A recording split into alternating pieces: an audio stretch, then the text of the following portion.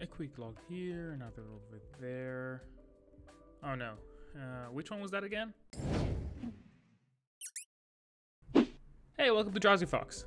I often use Debug.Log to have a quick peek into how my code works without running the full debugger. It's something that I used often in web dev and carried over to my game development approach. The main problem with Debug.Log is that if you don't clean up after yourself, your console becomes less than helpful. Today I'll show you how I manage my Debug.Logs better by using a wrapper function that can be called from any Unity class. We will take this boring looking console and turn it into this. We'll also make sure that if we click on any of the logs, the object we logged will get highlighted in the editor. That'll be super useful. So let's get started. First we'll do a quick manual pass on organizing our logs. We can add a word to identify where the log came from, like the name of the game object. As you can see now, the cube script prints out the word cube and we can filter by it. But that's a lot of manual work for each quick log, and it can often get out of sync. Say if we put a cube script on an object named sphere, it will print out cube, even though it's on a sphere object. So let's automate this. First step is making a static class. This will hold our helper and extension functions.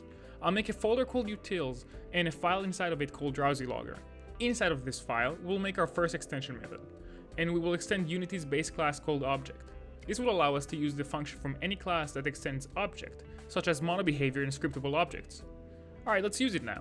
Simply type this.log instead of the previous debug.log. I'll go ahead and repeat this for the rest of the debug.log call sites. Now, if we go back to Unity and run the project, you'll see that we automatically have the right game object name in the console. Let's add a string input so we can actually log something. Simply add another parameter. I'll call this one message. And make sure to update your prior usages and provide a new string input. Sweet! Now we have a string message and we can automatically know which game object it came from. Sometimes, however, you want to print out something that's not explicitly a string, like a transforms position. So let's change the message param from a string only to a C# object.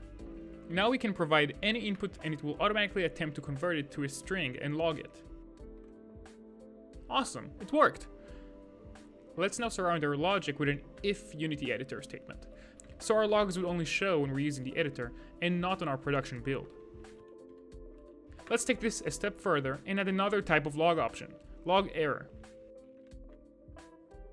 Since we'll be reusing a lot of the prior logic, let's refactor our code a bit and move our logic to a new function called do.log. We don't want any other class using this function, so we're going to make it private. To start off, it will take 3 parameters: a Unity base object, a prefix string, and an object to serve as the login message. We'll move our logic there and add our prefix into the template string of the log. Then we can call this method from both the regular log function and log error with the proper parameters. I changed the parameter order in the do.log function to an order that makes a bit more sense and updated its call sites. I'll go ahead and also add a log warning. When we use log error and log warning, ideally we'll use the respective variations from the debug class. To do this with our extension method, I'll add an action as a parameter, which will provide with the proper logging method from the debug class. I'll also go ahead and surround the object's name with brackets for clearer formatting and give it a light blue color.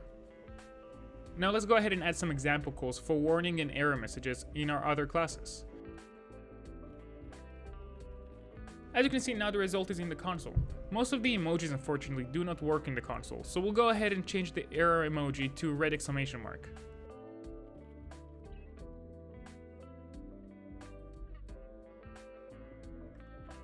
Let's now add another function, one for successful operations called log success, and fill in the proper parameters.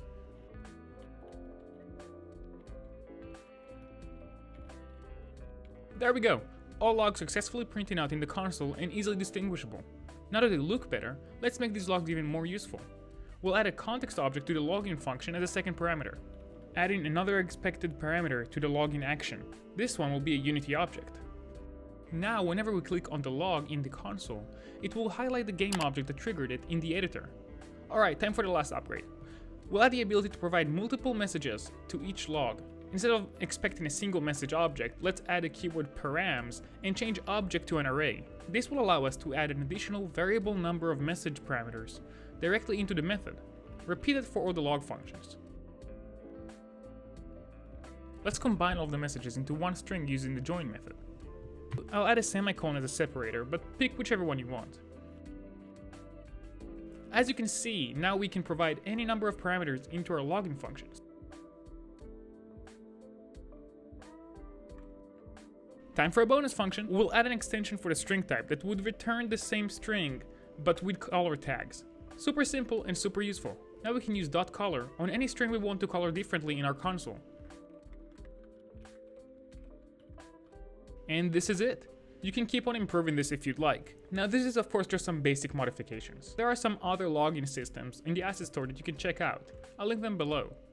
But this should be a nice upgrade on top of the original login system. Thanks so much for watching. Hopefully you found this video helpful, and if you did, please drop a like down below and subscribe for more videos.